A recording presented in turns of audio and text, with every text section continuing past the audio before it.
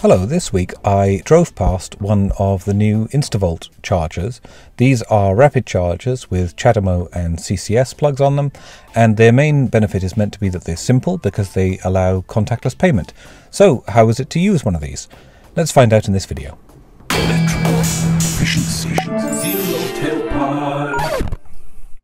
I'd wanted to try out Instavolt chargers for quite a while actually, but there aren't any near where I live, so it just happened that I was in rainy Manchester, north of England, and drove past two, and I thought, oh well, I'll try those out and see how they go. So the first thing to note is that you have to reverse in, obviously being in the IONIQ, so the charger ends up behind you, which means you can't see very much of it when you're sat in the car, but then it was just as simple as pressing the charge port button and going round and starting the charge. Now I actually did it in the wrong order here without realizing it, so I kind of it was a bit sort of tight there, and I wasn't sure the lead was going to stretch, but I plugged in the CCS plug, and yes, it should be a bit more elegant than this, but this is just the design of it, and it's a bit tricky to do when you're filming and using your left hand when you're right-handed, so normally it would be much quicker than that. The plug was a bit sort of stiff and new though, I noticed, and then it was just a matter of tapping a contactless payment card on the screen. There was a period there where it said it was authorizing. You'll notice that introductory offer, I'll come back to that. Then it said to press start. Now you'll notice I actually pressed start twice here because there was no real feedback, you know, no haptic feedback or anything on the screen, no touch feedback. So I wasn't sure that it had started, but you know, it had. I could see it said charging here, and then it just had the instructions to tap the card again to end it, which I guess is a good safeguard for someone else, you know, stopping your charge when you don't want them to.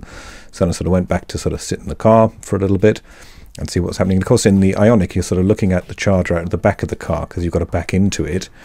So I had to go out again and look at the screen and see what was happening. And then I noticed it was charging at 48.6 kilowatts. So that's really high, even at 72% reported state of charge there.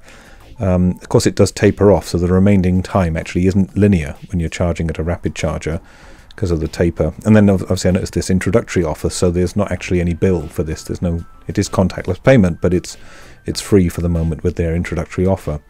So you know, I couldn't show a bill to show that it worked. But then to stop the charge, I just went up and just tapped the same contactless payment card against the part of the screen there as well, and that seemed to do it. It just said finished, card swiped, and that was that. So the sort of step 1, 2, 3 of pay, start charging, charge complete, but the instructions of the site was pretty good. This message is repeated then when you go to the Instavolt website, and you can see about simplicity and transparency, and with these 50 kilowatt DC rapid chargers, the aim is just to have this 35 pence per kilowatt hour flat fee with no connection charge and no subscription. You just pay for what you use, and that seems fairly straightforward.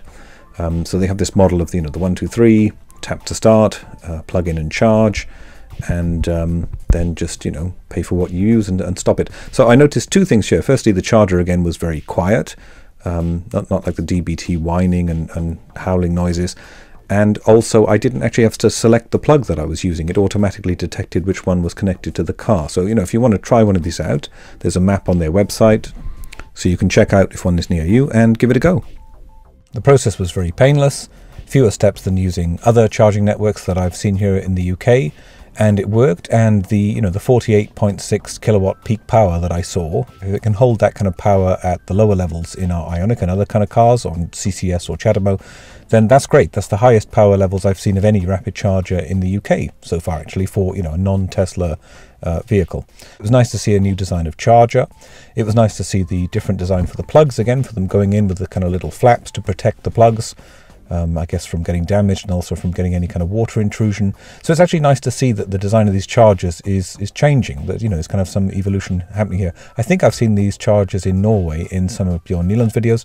They might be in other countries as well. I'm not sure who manufactures the units. People have commented that I should wean myself off the Ecotricity motorway network and their DBT units, and I've been trying to do that whenever I can to try out different ones, so the ABB PodPoint charger and these Tritium Instavolt chargers, and I'll try and use more as and when I can, and then do a comparison video of the steps of using all of them and the ease of using all of them.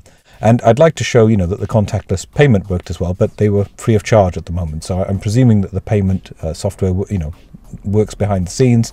That remains to be seen when they actually switch the payment on. So overall, I think the experience was great, and I hope to see more of these kind of Instavolt chargers, or that their simple model of the sort of 3 steps to charge catches on with other rapid charge providers here in the UK, around the world, keeps it simple. Yeah, so good. And thanks for watching. Please subscribe if you'd like to see more videos, and bye for now.